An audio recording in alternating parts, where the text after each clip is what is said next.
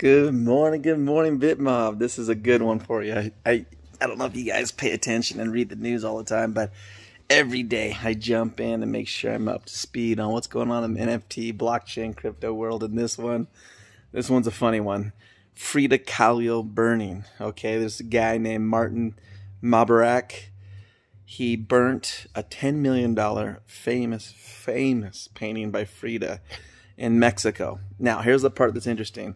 It's a $10 million piece of art, and he was trying to prove that you can fractionalize it because that's what he did. Apparently, he took pictures, fractionalized it, and made NFTs, okay? It's 10 million. I think he said, let me see here. Let me look it up real quick. I think he was trying to prove that each NFT was going to be, is it 10 million, $10,000? Anyways, he was going to break it up into pieces, and I want to say, it was 10,000 non-fungible tokens, so 10,000 NFTs, okay? So, take a piece of art, break it up in NFTs, and he had a big event and invited all kinds of people, but here's what's wild. To prove a point, he took the art out of the frame and burnt it, okay? Lit it up on fire and burnt it and threw it in a bowl, okay? That obviously got attention, burning a $10 million painting and trying to prove to everyone that he fractionalized it into NFTs and that you can have a piece and own a piece of it. Okay, but what he didn't count on, and this is the part, I'm sorry I'm laughing, but it's funny.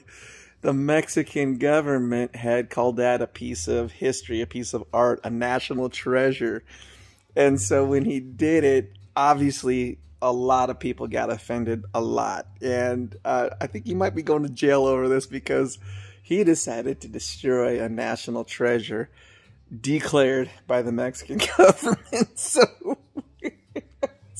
I'm sorry I'm laughing, but if you're going to try and prove that you can fractionalize art in NFTs or whatever you're trying to prove, just make sure you're not breaking a federal law or destroying a national treasure. Anyways, heads up, my friends. Stay educated. I don't know what to say. We'll see what happens. You guys be good. Talk to you later.